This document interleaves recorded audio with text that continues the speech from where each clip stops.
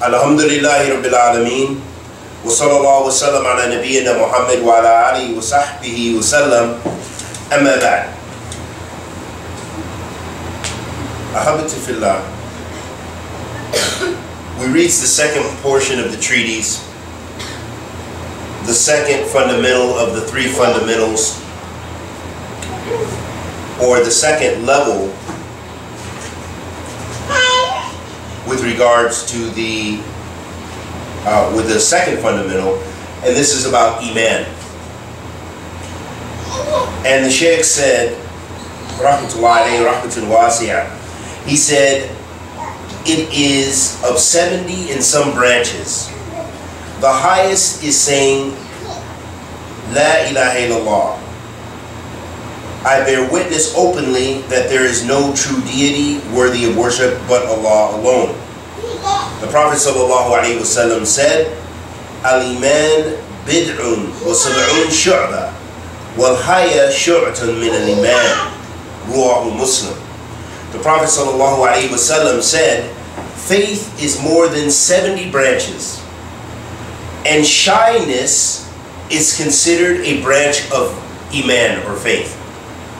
So this lets us know that there are different levels of Iman. That's the point the Shaykh is mentioning here, and he's mentioning the Hadeeth of the Prophet ﷺ, which lets us know that Iman has different branches, like a tree. A tree has different branches. A tree has roots, and it has different branches.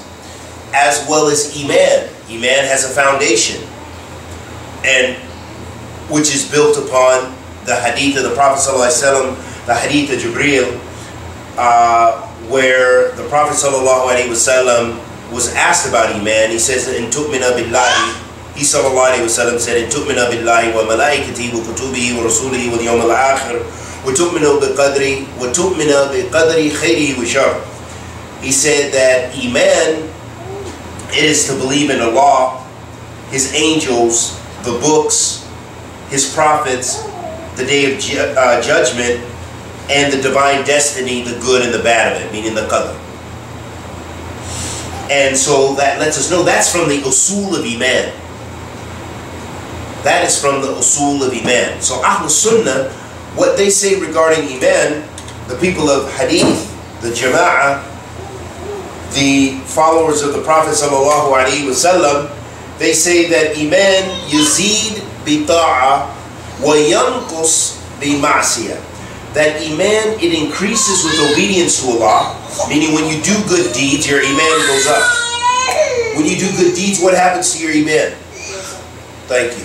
And when you do bad deeds, when you do sins, what happens to your Iman? It what? It what? Yeah. Thank you. I thought you said it goes up. Okay, good. So, as this is a principle of Ahl Sunnah. Yazid bi ta'atillah wa yanqus bi ma'siyatillah.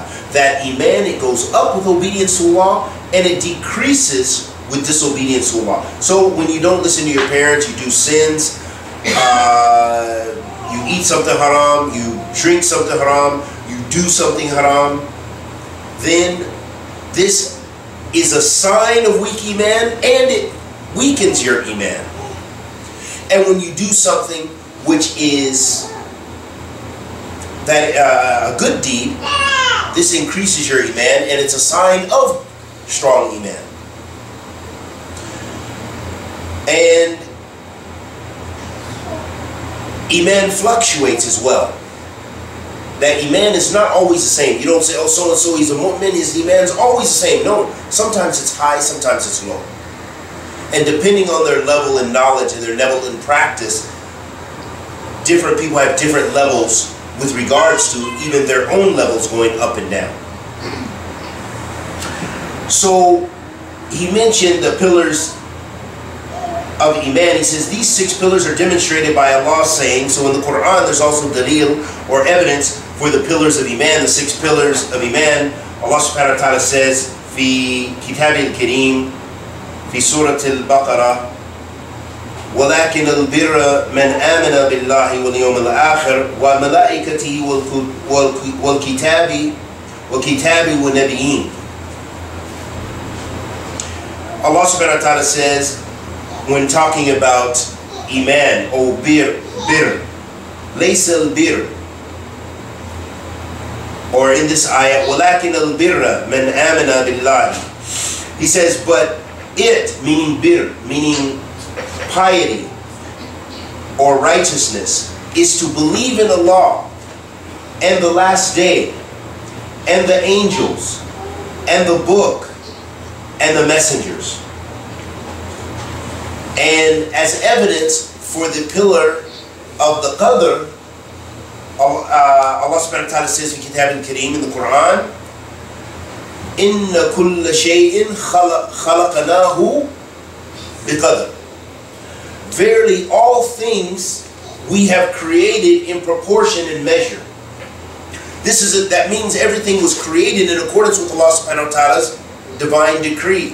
And there's different levels of the decree of Allah subhanahu wa ta'ala, or different levels of the qadr.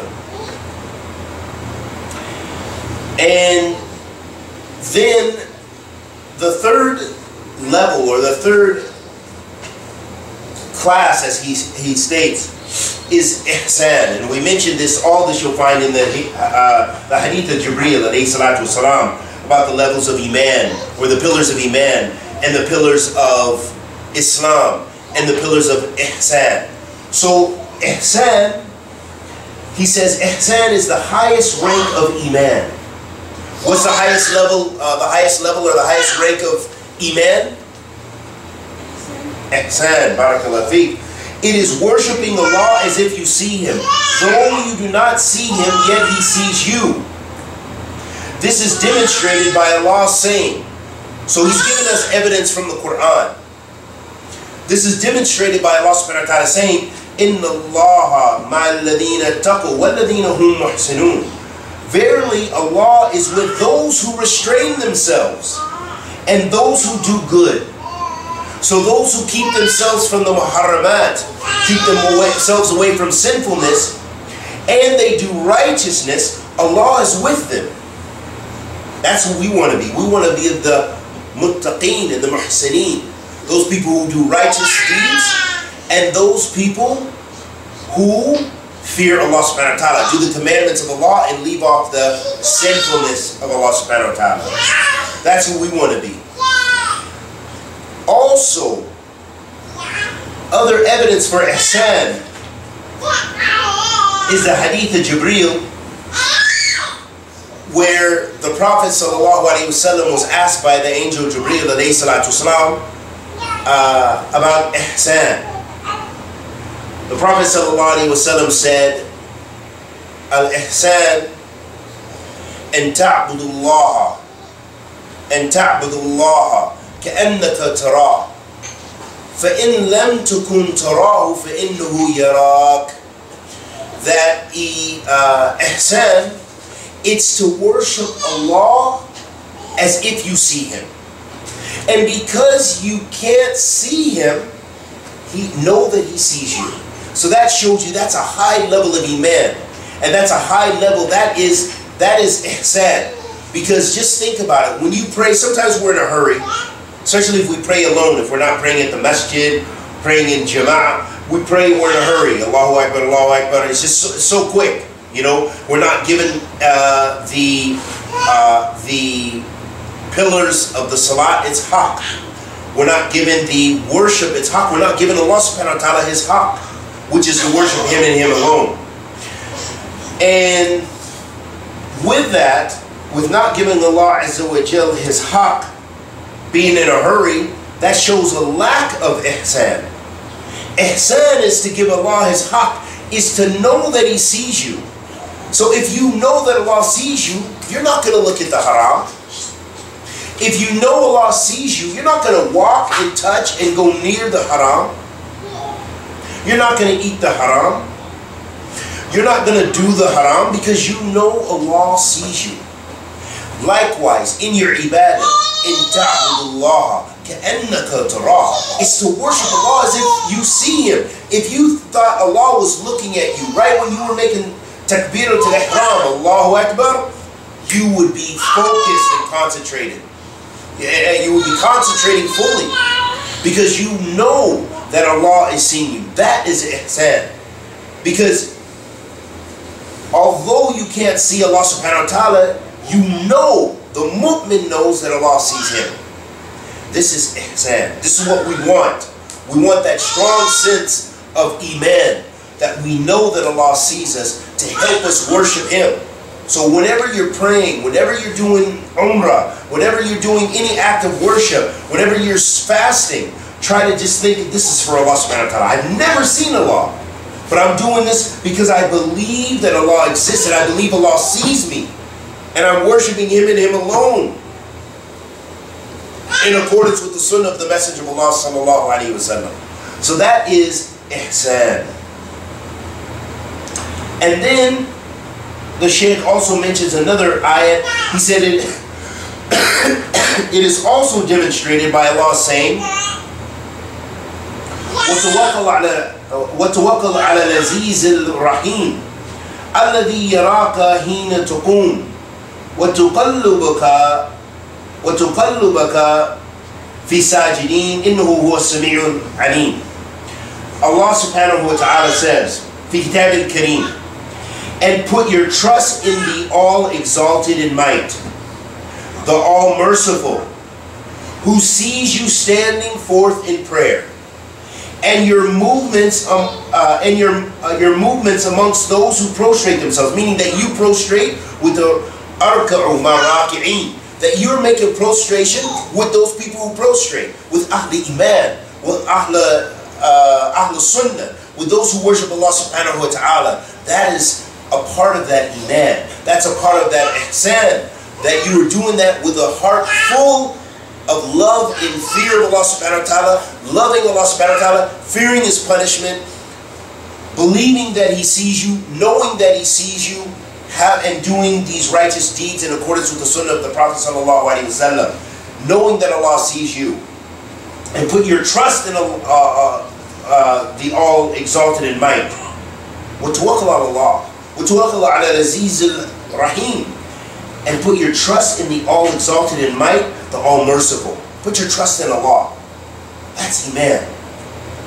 And prostrate yourself with those who prostrate themselves. For it is he who hears and knows all things. Allah knows and hears all things. وَهُوَ السَّمِيعُ الْعَلِيمُ. He hears all and he sees all. Or he hears all and he knows all. Subhanahu wa ta'ala. So that's why we put our trust in him, and that's a part of the ihsan. That's a part of worshiping Allah as if you see him. And the fact that you don't see him, knowing that he sees you. And ihsan is further demonstrated by Allah saying, وَمَا تَكُونُوا فِي شَانٍ وَمَا تَتْلُوا مِنْهُ مِنْ قُرْآنٍ وَلَا تَعْمَلُونَ مِنْ عَمَلٍ إِلَّا كُنَّ عَلَيْكُمْ شَهُودًا إِذْ تُفِّدُونَ فِيهِ. Allah subhanahu wa ta'ala says, في كتابه الكريم, in whatever matter you may be, and whatever portion you may be reciting from the Quran, and whatever deed you may be doing, we are witnesses thereof when you are deeply engrossed therein. So whatever deed you do, whatever ibadah that you're doing, Allah witnesses it. Allah sees, and the angels see. And then he mentions the hadith of the Prophet sallallahu alaihi wasallam, a very long hadith, which we've mentioned parts of it, which it's not necessary to go through. Actually, we'll just go through the English because that'll definitely save time. And this is the hadith of Jibreel, alayhi salatu wasalam. Once we were sitting with the Messenger of Allah sallallahu alaihi wasallam, this is on page 25, when there came a man with snow white clothes, jet black hair, with no traces of traveling on him. He was not known to any of us. This is a Sahaba radiallahu ta'ala anhum ajma'in saying this. He sat down before the Prophet sallallahu alaihi wasallam with his knees against the Prophet's knees and his hands on the Prophet's thighs, and said, "O Muhammad, tell me about Islam. Akhbirni al-Islam." The Prophet sallallahu alaihi wasallam said, Islam is to bear witness that there is no deity worthy of worship but Allah, and that Muhammad is Allah's messenger, to observe regular prayer, to pay zakat, to fast throughout the month of Ramadan, and to perform the pilgrimage, the Hajj, to the house of Allah in Mecca for those who can afford it. That's Islam, as is mentioned in the Hadeeth of Jibreel. And then he said, Jibreel said, you have told the truth. Said the stranger, we, meaning the companions, radiallahu ta'ala, wondered how the stranger asked the Prophet ﷺ and confirmed his answer at the same time. Because he asked the question and then he said, you're right, after the Prophet ﷺ answered him. So the Sahabas thought this was a strange thing. Radiallahu ta'ala, how could he ask this question and then testify that the Prophet ﷺ, what he said was truthful, as if he knew the answer already? What's going on there? So then he asked, tell me about Iman, or faith. He said, the Prophet ﷺ said, as we've already mentioned, it is to believe in Allah, His angels, His books, His messengers, the last day, and divine predestiny, good and bad. And then he said, tell me about Ihsan. He said, the Prophet ﷺ answered, Ihsan is to worship Allah as if you see Him, for though you do not see Him, He sees you. Then he said, tell me about the hour, the day of the judgment.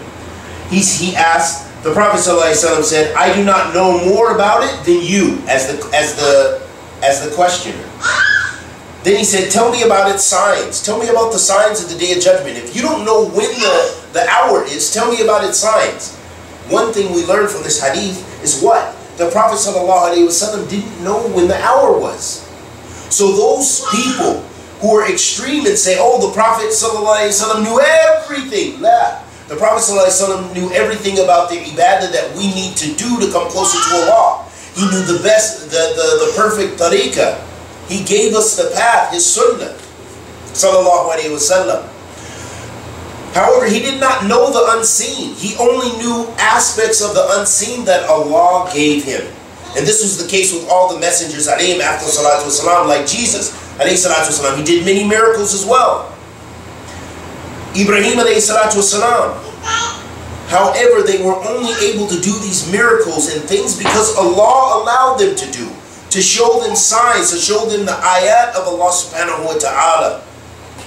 To guide the people from dhulumat to the nur, from darkness to light. So this is what the Anbiya, they did miracles. Some of them they knew some aspects of the unseen. But it's only because Allah subhanahu wa ta'ala gave them that power. So that's why we don't give divinity to them. We don't say the Prophet ﷺ knows everything and we should pray to him, we should supplicate to him, we should make dua to him. No. Instead we say sallallahu alayhi wa sallam, alayhi salatu wa salam. And we give him his haqq and we follow his sunnah. And then he said in the hadith, so he said, tell me about the hour. He said, the Prophet ﷺ said, I do not know more about it than you do. Tell me about its signs. Asked the stranger, meaning Jibreel alayhi salatu wasalam. The Prophet ﷺ answered, it is when a maid gives birth to her mistress.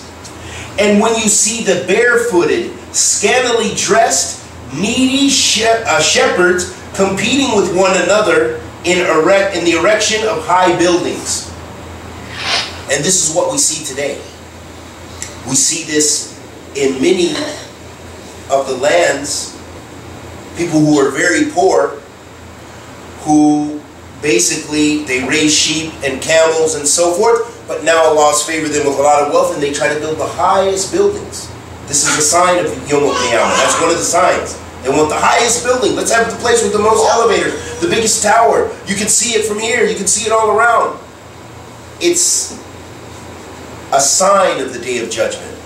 This wanting to have the most in the dunya, the wanting to have the greatest structures, even though that doesn't really mean anything. But people, a lot of times we desire things in the dunya which don't mean anything. Not in the dunya wal akhirah. Wa'iyadun billah min dhalik. Then the stranger left.